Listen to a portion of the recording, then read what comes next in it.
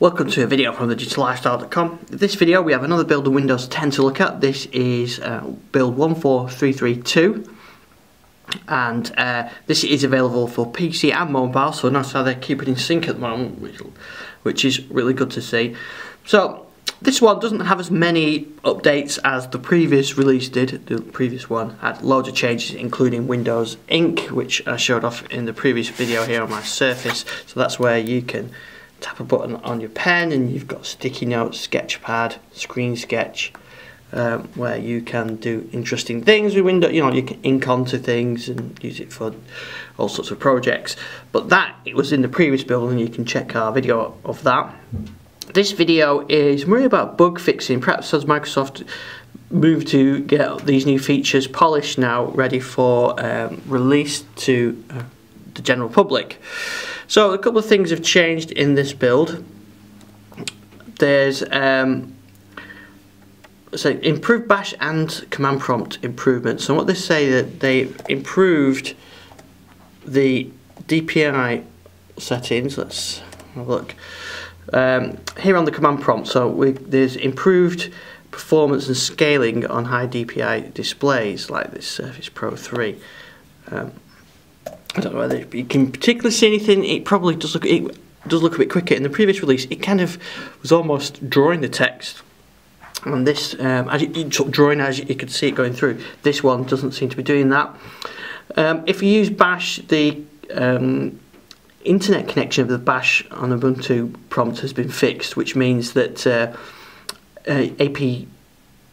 apt-get commands no longer fail. So apt-get, which you use to get packages using Ubuntu and Linux, that's been fixed on here from the Bash command line. So that's good to see. So something else which is new is you can now Cortana can search through Office 365. So if I do a search,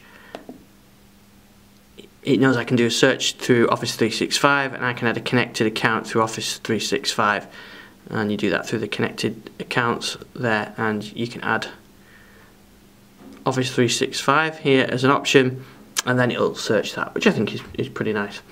Now the main changes apart from that appear to be improved battery life for connected standby on devices like this Surface Pro 3, and if you do power config or power CFG /A, you can see whether you support S0, the low power mode, which is basically connected standby. Means it can still receive like notifications while it's in this low powered state. Surface does support that, and they've improved the battery life on that one. So I've only had this build on for a couple of hours, so I'm not sure how much battery it is actually going to save, but we'll find out. Like I say, we're running at what, 94%, and this has been off power charge for, let's say, an hour and a half, something like that. It says 3 hours 8 minutes. Oh, there you go. It's jumped up to 7 hours. That is more realistic, I think. Given the usage, I think 3 hours is a bit low then, so perhaps somewhere in between. So I think there is an improvement. It's not got a battery drain while it's in your bag.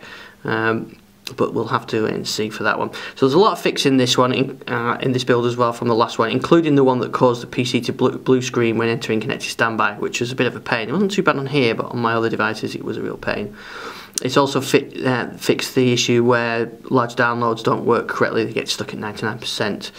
There's a whole list of fixes that are in this build, so I would suggest you check the post on thedigital.com, which has all the issues. The known issues include some problems with Groove Music. So Microsoft say if you've previously played DRM protected content from Groove Music, movies and TVs in Amazon, Netflix, you may have an issue where you'll not be able to play back that, and they're working for a fix on that.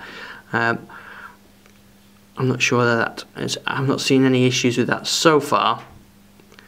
We can check the Netflix app.